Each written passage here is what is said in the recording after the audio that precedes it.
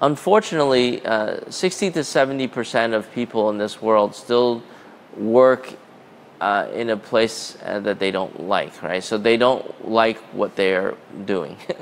And part of that is because they've never asked themselves, and people never asked them, hey, what do you want to do? So they didn't discover that early enough, and so they just kind of go into something that that happens. They let life happen to them, meaning they're not taking control of their life.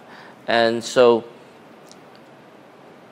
when you're doing something that you don't really enjoy doing, then it becomes really hard work, right? And it's like every day I wake up and I don't really feel like going to work, and then I can't wait to get out of work.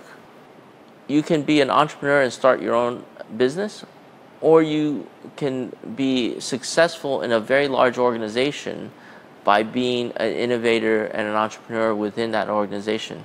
So when I worked for the large banks, I never thought of myself as just a worker. I thought of myself as a leader. I thought of myself as an innovator. And I always thought of new ideas to make that business better. Okay, even if I was working in a large organization. So that's an entrepreneur, right? And then after I learned how to do that, then I said, okay, I'm ready to be an entrepreneur. I'm ready to start my own business, and I'm ready to create a business out of nothing and really make it successful. And so that's the main difference between entrepreneur and entrepreneur. I think as long as you learn how to be more innovative, how to be more creative, and how to learn how to learn, right? How to be a self-motivated learner, and learn how to work through failure, then you're going to be a lot better off whether you're working in a corporate setting or working in your own business. Everybody's an entrepreneur, okay? And everybody is born with a very entrepreneurial mindset, meaning they're very creative. When you're born, you're very creative. You have a lot of ideas.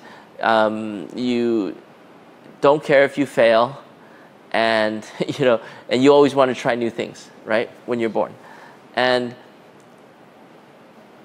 as you grow up and you're going to school, they tell you it's more and more unacceptable to fail, and that's just not true, right?